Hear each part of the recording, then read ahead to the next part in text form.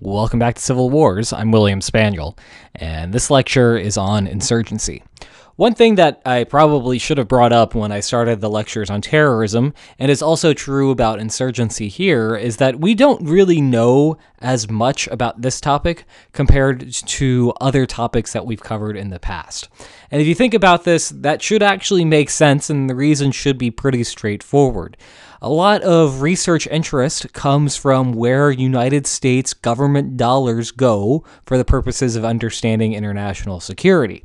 Before 2001, how much did the United States government care about terrorism and insurgency as opposed to more traditional sorts of conflict and warfare? Well, the answer is the United States government really didn't care very much about that until we had the September 11th attacks.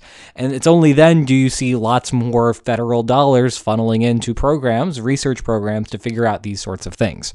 So both the literatures in terrorism and insurgency, while they predate 2001, obviously, there is a lot more interest academically in both of those topics following the September 11th attacks. What that means is that we don't really have very well-defined answers to these sorts of questions. They're very important questions, obviously, especially if you're someone concerned with the United States foreign policy at the moment. But nonetheless, unfortunately, we can't give you very firm answers to those questions because this sort of literature is new.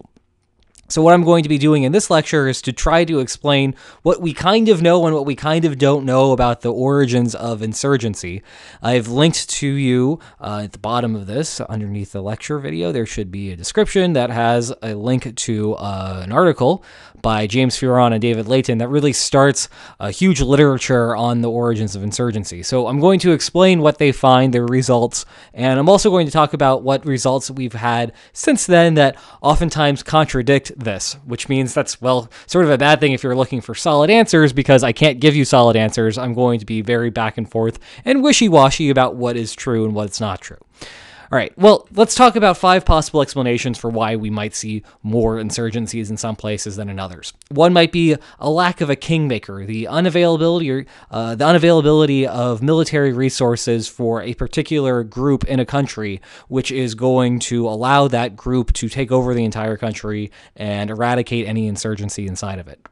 We might be looking also at things that are true not on international fronts about being able to make a king in a country, but also qualities about the government inside of a country that is in a civil war and is perhaps facing an insurgency, like ethnic diversity in the country, religious diversity in the country, whether the government in charge is a weak government or a strong government, and also the sort of terrain around the country.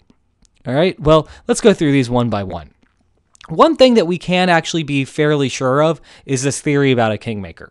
So what this is looking at is what happens before the Cold War and what happens after the Cold War. During the Cold War, leaders could easily draw support from superpowers. So if I was some dictator, some evil dude in some random country, and I was facing an insurgency, I could go to the Soviet Union and say, look, there are these fascist, capitalist, democratic pigs that are launching this insurgency campaign in my country. You don't like those sorts of groups, so you should give me some military funding, and that will allow me to eradicate them. Or similarly, if instead of going to the Soviet Union, I could, in the exact same country, claim that the insurgents are communist pigs, and so the United States should give me some money to eradicate the communists in the country. Something like that. You can play off the superpower competition to get a lot more arms into your country, which then allows you to surely be able to eradicate the insurgency that's going on. In other words, military assistance ends wars, and during the Cold War, you were able to get military assistance much more easily. What that would mean then is that no Cold War means a lack of assistance, which means no complete victory over insurgents, which means more insurgents and more ongoing war. But the question here is, does the lack of a kingmaker actually cause more insurgencies to start? Not talking about the length of an insurgency, but whether an insurgency starts or not. And what I said at the beginning here when we were talking about a kingmaker is that we know that really this isn't the case, and that comes back down to that graph that I showed you way back at the beginning of this course. This is the graph of number of ongoing wars, average length of ongoing wars, and the number of new wars in a particular year. I actually got this data from the article that I'm talking about here, the one that's linked below in the comments section, and what we know just by looking at this graph is that what we see is a spike in the number of wars that start immediately following the Cold War, but after that spike sort of disappears for obvious reasons, there's no more Soviet successor states. All the Soviet successor states are already out there. There's no more incentive to start a post-Soviet war that didn't exist already back in 1990 and 1991. So what we see here is that the spike is just the result of European wars going on, post-Soviet successor state wars, that sort of thing, and not a trend of a lack of a kingmaker. So over time, after the Cold War ends, we don't really see more civil wars occurring because of a lack of superpower competition and a lack of arms coming to those countries as a result. So that's something that we are a little bit more firm on. The rest of these things are still up for debate.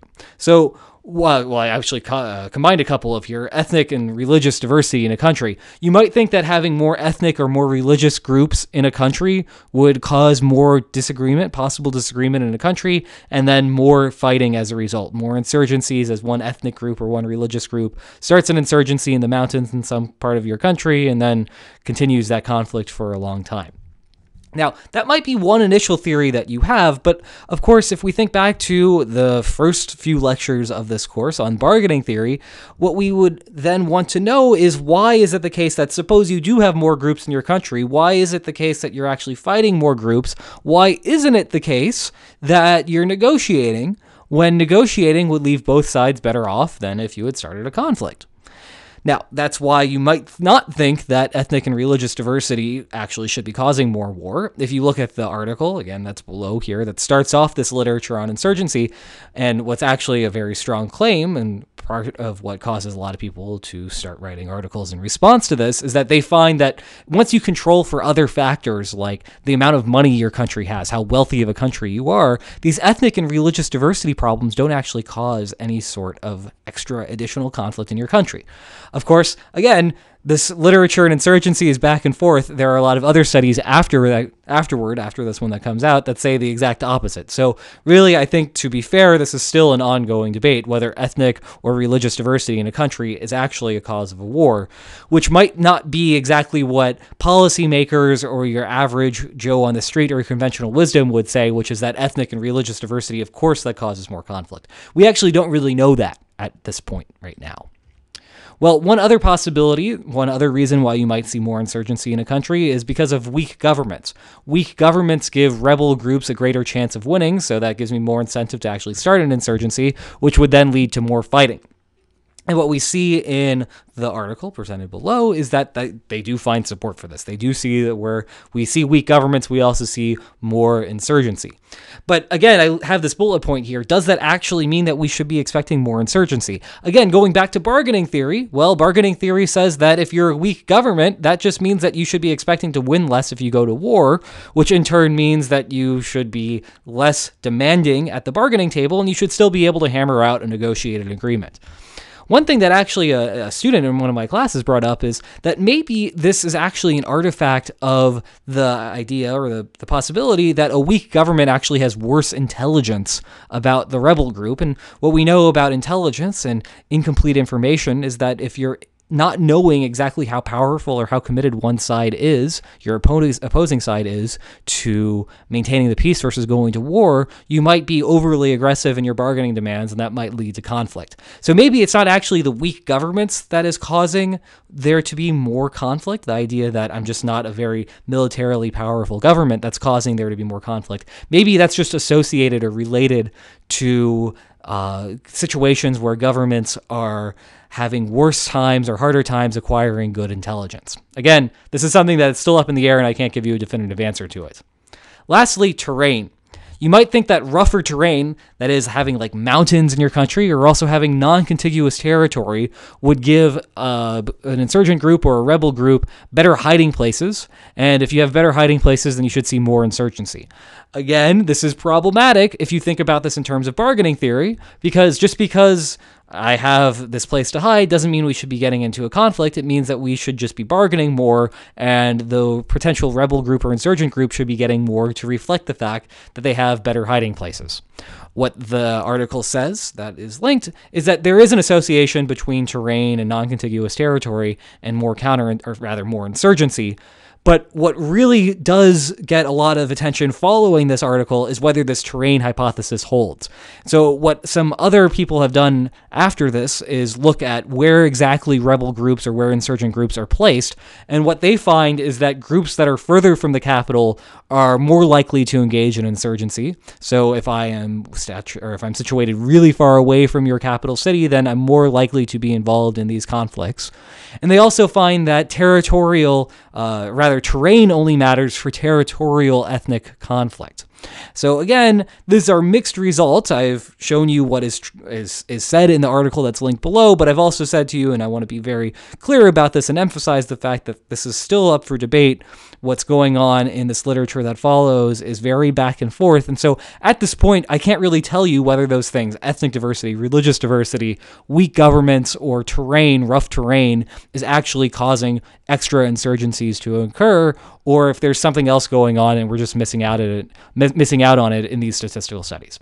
This is rough. This is an early period in this research agenda, and, well, there's still a lot more to do. So I'm sorry I couldn't say any more. Perhaps if I redo this course in 10 years, I'll be able to give you firmer answers.